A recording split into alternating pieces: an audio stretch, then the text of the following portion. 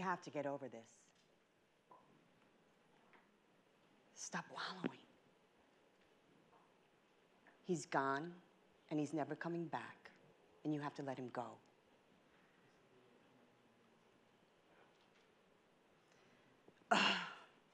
You're still not over it. Can you imagine saying this to someone whose loved one just died? After my fiancé, Sergio, died, after he heroically gave his life at the World Trade Center on September 11th, 2001, I heard these harsh words, sometimes from others, and a lot of times I said them to myself. I recently met a 33-year-old woman whose fiancé had suddenly died 3 months before. I was also 33 when Sergio died. So it was very easy for us to connect and talk truthfully about our grief. And she told me how she was really, really struggling. That all she wanted to do was lay down and cry because the pain was so unrelenting, and how exhausting it was trying to maintain a brave face for everyone else around her, and how she couldn't focus at work, and how lost and completely disconnected she felt from the woman she was, the happy and productive woman she was before he died. I told her that all of what she was feeling resonated so deeply with my own experience, and it comforted her and gave her a sense of relief even that she wasn't going crazy. I asked her to tell me a bit about her fiancé, and she lit up. She told me how sweet he was, that he loved to wash her hair, which made her feel so beautiful and so loved. And I told her a little bit about Sergio and how funny we were together, and how all of these years later, I can still hear his laughter, remembering all of the crazy stuff we used to do. I asked her about the support she was receiving, and she told me how completely devastating it was when she decided to go home for Christmas, and she drove hours and hours from Miami to New York, only to be greeted at the door by her mother, who said, "Don't come in here with that sadness." And her mother also told her that it was time to move on, and that she should really start dating again. And this was just weeks after her fiancé died. I told her about the time I was walking down the street, and a neighbor who I barely knew grabbed me to tell me, "I know exactly how you feel. My husband was there too." And as she pulled me into her body, she continued to say, "Well, he was my ex-husband, and he got out. But I do know exactly how you feel, because that waiting was so hard. And it was such a tragic thing that happened, and you're so young, and you really have to move on." And then my friend told me that someone else in her family told her that if she cried too much, she was going to get cataracts. And the craziest thing happened. I started to have these amazingly vivid visions of tackling each and every one of those people and pinning them down, and with a nice open hand, smacking some sense into them. But I'm not a violent person. And in the words of Maya Angelou, when you know better, you do better. And I know that for the most part, these comments are well-intentioned, because it's in our nature to want to fix things for people who are hurting, including ourselves. And I also know that this line of reasoning comes from either a blissful ignorance of not having someone close to us die and not really knowing the truth about grief, or an outdated approach to grief, which calls for us to be strong, pick ourselves back up, and carry on with life as usual. Whatever the reason, and however well-intentioned, I've learned firsthand that telling someone how to grieve is not helpful, and in fact causes more harm than good. It puts horrible, horrible pressure on the person for making them feel as if there's something wrong with them, for feeling whatever it is that they need to feel in order to get through it. So I'm here today to share a bit of wisdom that I've learned in the last 15 years about grief, with the hopes that I can take away some of that pressure on anyone who is struggling with the loss of someone they love.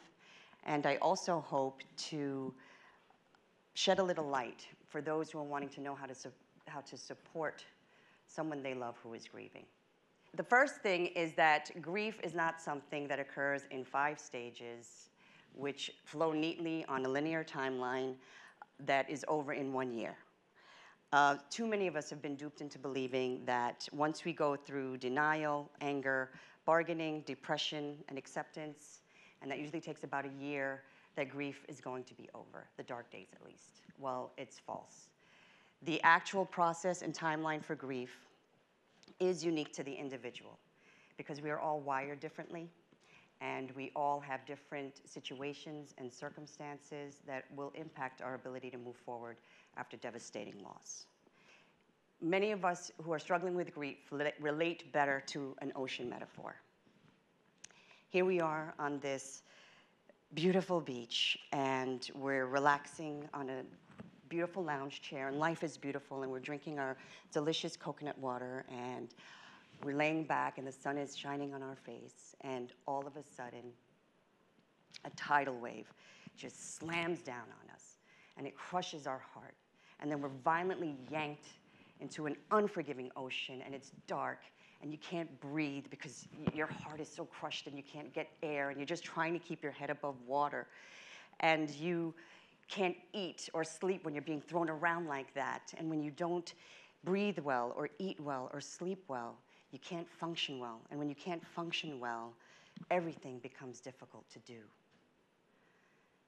Thankfully, though, we can put on a life jacket and fasten it with hope and the inspiration of those who have crossed those oceans before us and the support of our family and our friends,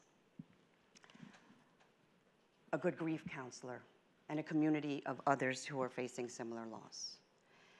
However it is that we choose to stay afloat,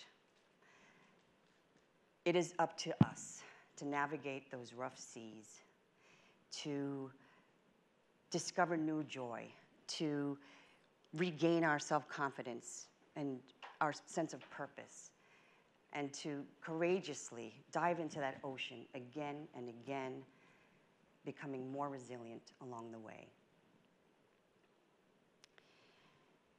And with time, we can find our way back toward calmer waters and a better, more empathetic version of ourselves. Grief, much like the ocean, never ends. It ebbs and it flows. It shifts and it changes. And we'll never know when we're going to get hit with another wave. And with each wave, I can't stress this enough, it's crucial that we gotta feel it to heal it. The work of grief, and it is extremely hard work, involves leaning into that pain and turning over every uncomfortable emotion and having them validated until we reach some sense of resolution. Grief needs to be shared, not judged.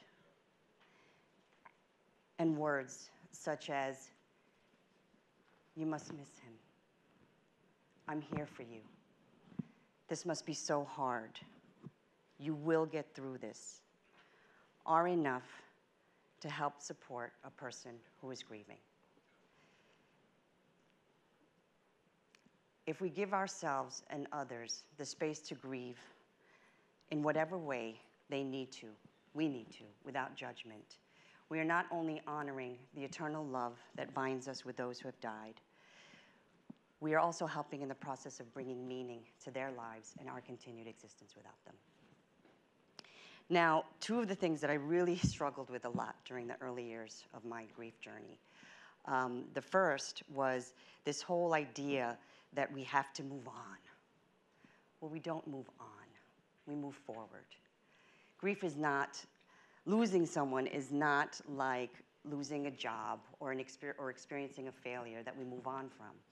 Instead, we learn to live with the pain of our loss and we move forward when we are ready carrying the love, inspiration of our loved ones, and memories with us. The other thing that I had a really, really hard time with was this whole notion of letting go. You have to let him go. What I've learned is that the only things that we have to let go of are our expectations of the future we were planning on having with our loved ones. We have to let go of our fear, our guilt, our shame, and any other negative self-talk which can get in the way of our healing. We do not have to let go of our memories or of our love or of the idea we can no longer create new memories with our loved ones. As long as we speak their names and share their stories, we get to create new memories with our loved ones. We don't have to let go of that love in order to bring new love and joy in. We get to keep that love forever. And we can add to that love, knowing that joy and sorrow can coexist. I'm living proof of that.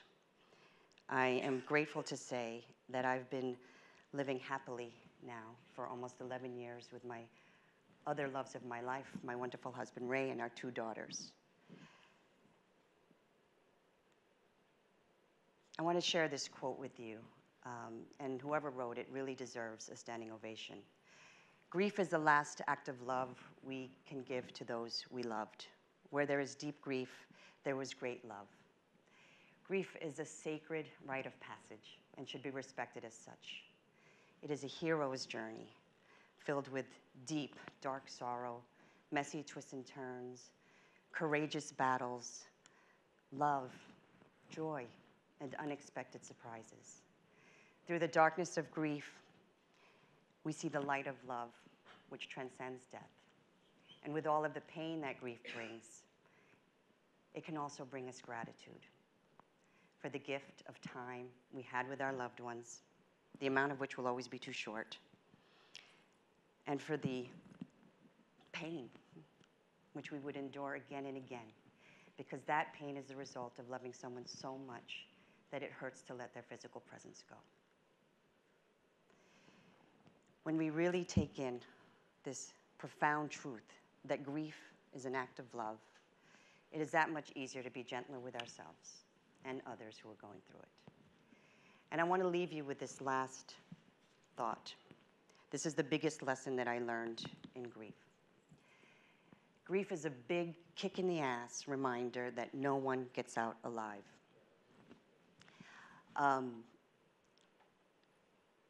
No one gets out alive. We are not guaranteed tomorrow or the next minute for that matter. So I want you to ask yourselves, are you living a life filled with meaningful connections? And are you being the best person you can be for yourself, for the people you love, for that person who needs a helping hand, for our world? The truth is that every one of you in this room right now is going to inevitably be the person that someone will grieve over.